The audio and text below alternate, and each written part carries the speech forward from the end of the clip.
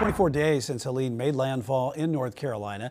And while recovery efforts are very much underway in the towns across the state, some rural communities remain unrecognizable. Queen City News reporter Taylor Young is in Yancey County tonight with how residents are getting by after weeks of isolation, no power, and no running water. I wouldn't expect anybody to understand the amount of devastation that's here right now. It's mind-boggling. Every corner you take on Pensacola Road in Burnsville is met with a sobering reminder of what took place here less than 1 month ago.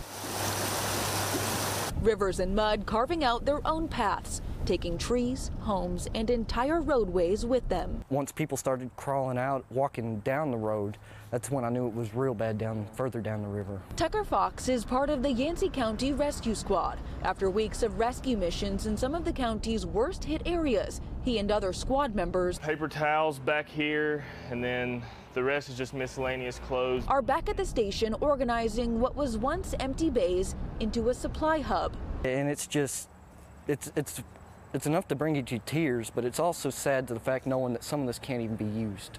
And I hate to say that, but some people just don't have an idea of how bad it's going to get as the winter gets closer. As of Monday, hundreds of residents across the county remain isolated, going more than 3 weeks without power or running water.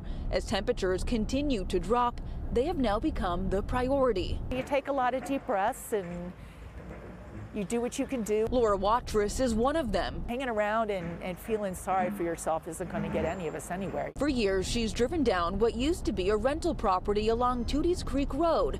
Now it's where she periodically visits to pick up supplies. We'll take what we can get because we know that maybe somewhere in there there's going to be what we need.